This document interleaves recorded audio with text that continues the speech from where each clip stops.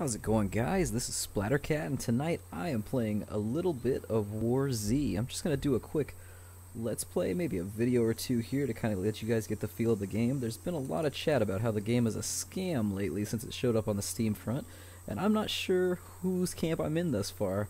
I haven't been super impressed by the gameplay, but I am willing to give it the old college try once more. So I've got a couple hours played, and this is the first character I've made in a couple days just because, haven't felt like playing, but I'm going to see how far I get here and just kind of narrate and talk you guys through it and go over some of the things that are similar and some of the things that are different between this and DayZ, which I think is where a lot of the confusion is coming from. Or I may do no comparison between the two at all. It depends how much rage it's going to cause. But I mean, the game in and of itself is not bad. Thus far, it's not the game that has irritated me. It's been more the UI and generation, like respawning choices by the developers. I mean, I can't say that the game has annoyed me yet. It's more or less the decisions the developers have made that have annoyed me, but let's take the negative aside and just kind of play the game. Right now I'm in the northern edge of the map, sneaking into a town called Frosty Pines Resort Town, and we're gonna see if anything interesting happens while I'm up here. I am crawling just because I don't seem to have a lot of luck with crouch walking. Every time I try to crouch walk, I end up getting destroyed, so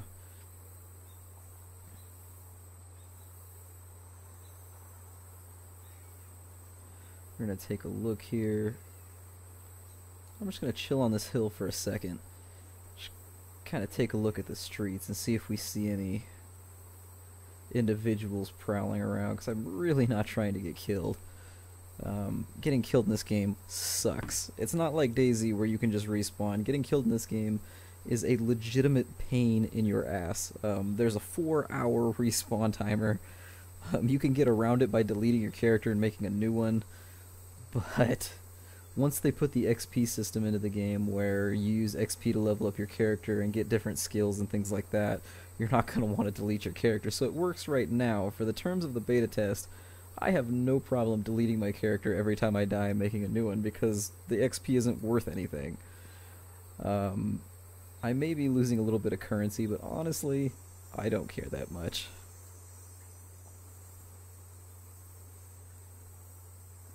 Gonna be slow going here for a bit. I am just trying to keep an eye on my surroundings because the last 3 or 4 deaths I've had have just been other players just being assholes. It's part of the game, you don't get mad about it. But it does become frustrating when people are killing you when you don't even have any items. So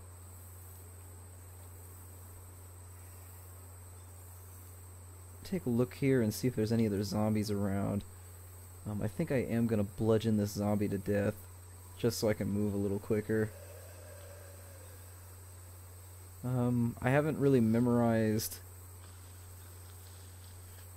the distances you can be from a zombie yet without aggroing. It seems to be pretty generous as long as you're not sprinting. They don't seem to really pay attention too well. Put the flashlight away and kind of just keep moving. I'll make it clear that my DayZ skills have helped me zero in this game. They are not at all applicable. The aggro systems are very different. The ways in which you lose zombies are actually very different. Zombies are a bit trickier to lose in this game. You can use any number of tricks in DayZ to get rid of them because they have to slow down when they go through buildings. You know, they get lost in between trees and such. Take this corner kind of slow, because I have no idea what's waiting for me right now. This could just be a terrible idea to come to this town, but I have nothing to lose, so we're just going to go for it.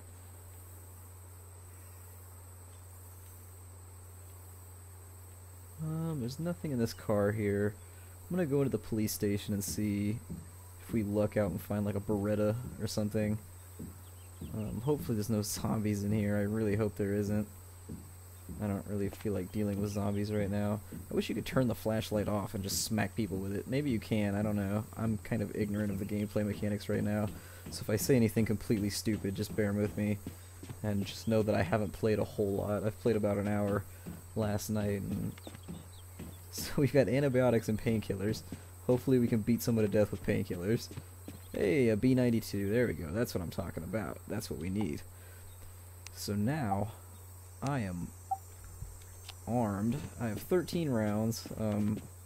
One thing that I have noticed is this game does not bless you with the abundance of ammo that DayZ does. In DayZ, I can usually find, and I apologize if it irritates people that I'm making comparisons. It's difficult not to, because the two games are so ridiculously similar. This game, though, back to the point, really does not give you a lot of ammo. I think they really want you to buy ammo on the cash shop. Don't quote me on it, but it seems like ammo is available on the cash shop for small amounts of money versus finding it yourself, which I think the most clips I've ever had for a gun is like 1 or 2. I think I had 2 clips for my B92 last time I played, which is like 39 rounds, so it's not much to complain about. The magazine volume is a little larger than, say, in DayZ, but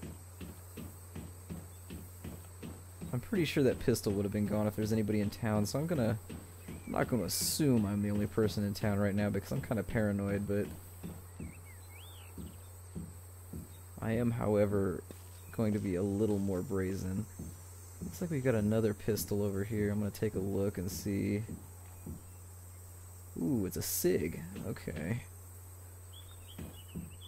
I don't know how rare SIGs are. I think I remember reading something about... There are just pistols everywhere here. I don't know if this is a glitch or what's going on. Oh, really? Okay. Well, I guess I will drop you then. I mean, I don't know if you can unload these.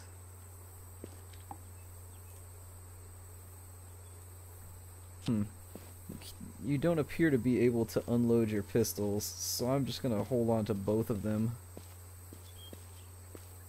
And if I run out of ammo with one, I'll dump it and take the other one and fire it. We'll do this kind of ghetto mode, since the system isn't in place.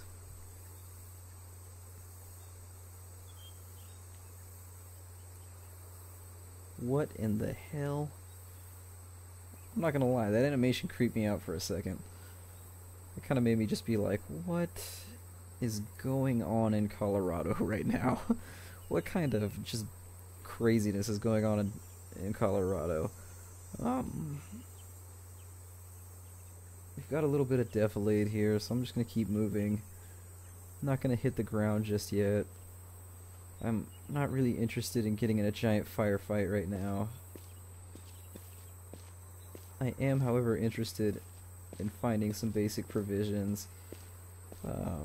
I just picked up... Well, I have some provisions. I have a can of ham and some soda. This building looks like it's open, but I'm gonna go around the back just in case. Sometimes dumpsters have things near them. But so far, we have been lucky. I want to stress to you guys that finding a gun within the first couple minutes of playing does not happen. That's the first time I found a pistol within any reasonable amount of time. I think I had to play for a couple hours last night before I found my first Beretta. And the Beretta was more or less ammo-less. It had 1 mag in it.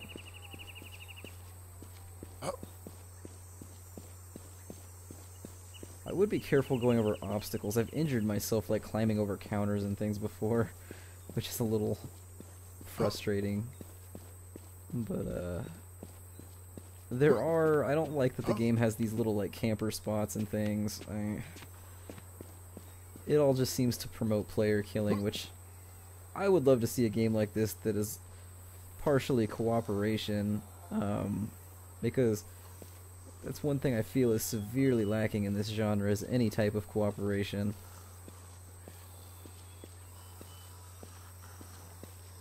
I don't really trust anyone in this game. I pretty much just shoot them. Every time I've trusted anyone, it's ended poorly. I've made friends with a couple people in DayZ, but more or less it's my same rules as in that game. Just keep your head down and your pistol raised and just don't think about it. If somebody's in your vicinity, just shoot them or you'll probably regret it.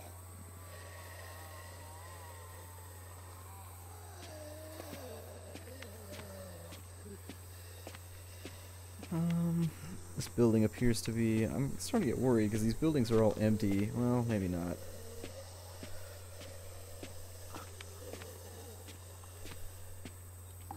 Let's see here. What don't I need?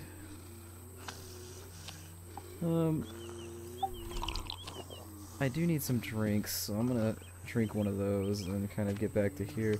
I feel like there's gonna be a zombie right out there when I step out the door, so I'm gonna avoid that situation by going out this way. I feel like he's just gonna be right there and he's gonna be like, hey, how you doing? And I'm gonna be like, ah, god damn it.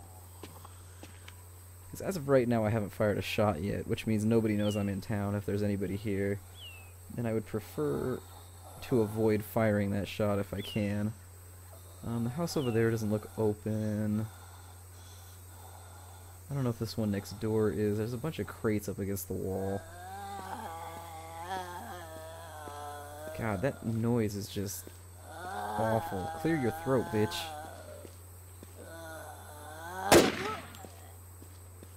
No, you can hip fire, which is a little weird.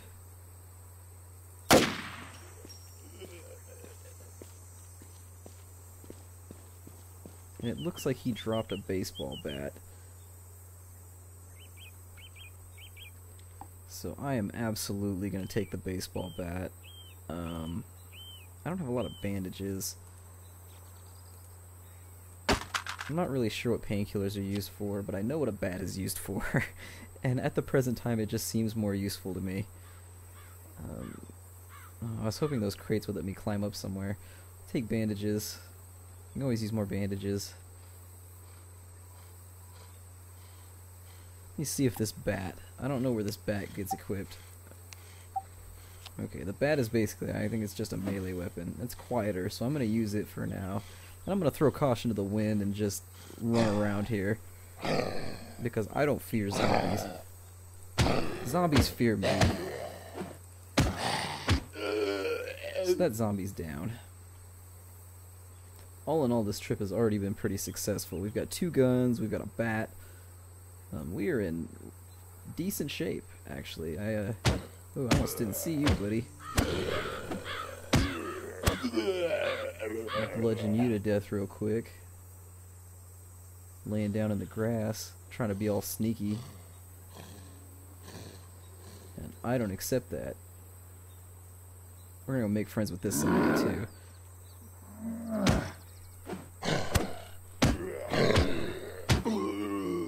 And here we're faced with the inevitable truth of the zombie game. That once you have a weapon, they are just not scary anymore.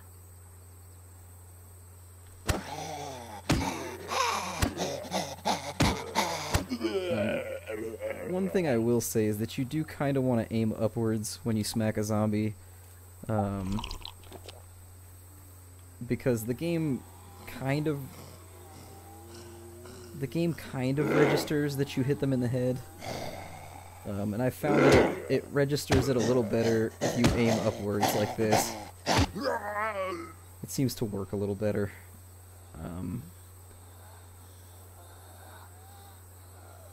I don't feel like I have enough provisions right now to keep on rolling and just leave town, so keep this video going for a couple more minutes and we'll see what happens. I would like to find a safe zone after this and just... You can take your items and you can inventory them at safe zones. Which is a part of the game that I do like, but I would like to gather a few more items before I head there. I'd like to have a... Okay, and the zombies hit counted there for some reason, even though...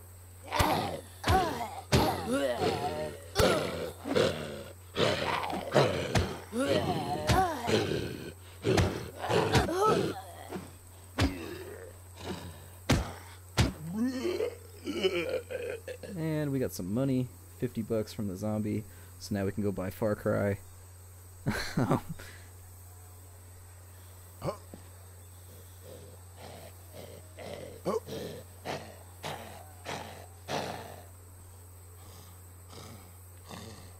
I am more or less just beating zombies to death to be cruel right now.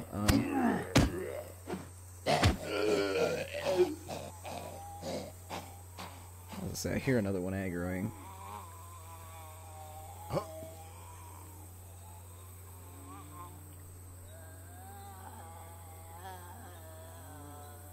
I do feel like I should slow my roll a little bit.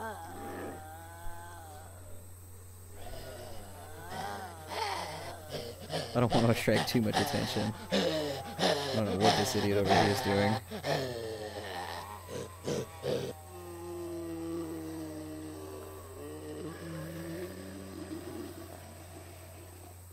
I do like the sounds the zombies make. They seem to emit pretty unnerving sounds versus other games that I've played. I kind of want to search all these cars, but then again I'm kind of feeling lazy. My bat is already seeing a lot of use.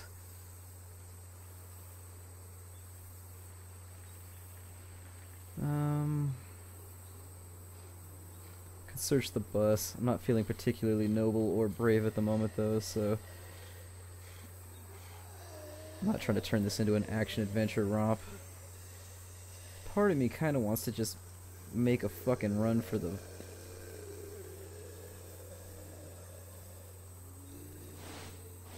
Well...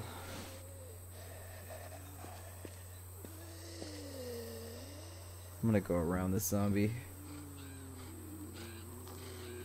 Last time I was in a city, I went in a big building like this and found it like an LMG, and I was really happy about it, so...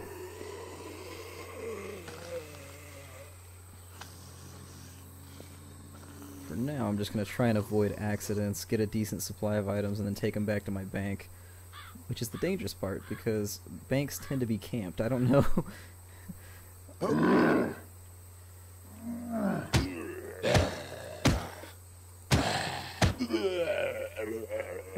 When they flinch like that, you want to wait. That's another thing that I've noticed, is they tend to get a freebie hit after their flinch if you don't time it right.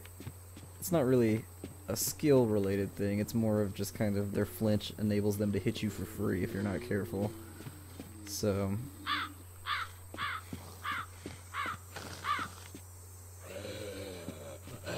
this tiny backpack is killing me here.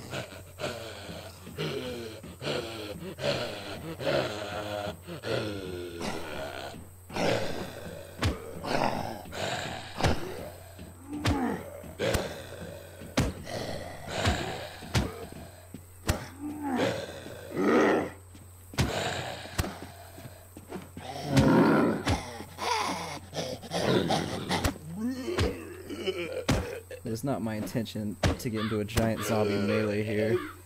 A Christmas special. Oh boy. So this is going to be that kind of game. Alright, we'll put on the Santa hat for now. We're rolling through the apocalyptic wasteland with a Santa hat. Because we like to be jolly while we bludgeon things to a bloody, pulpy mess. Finish combing this building. Actually, I think I'm going to call this Let's Play to a stop right here, and then I will pick you guys up in episode 2. So this is Splattercat, and I'm going to be signing off here. If you enjoyed the video, please do subscribe, leave me a comment, leave me a vote, and I will see you in the next episode.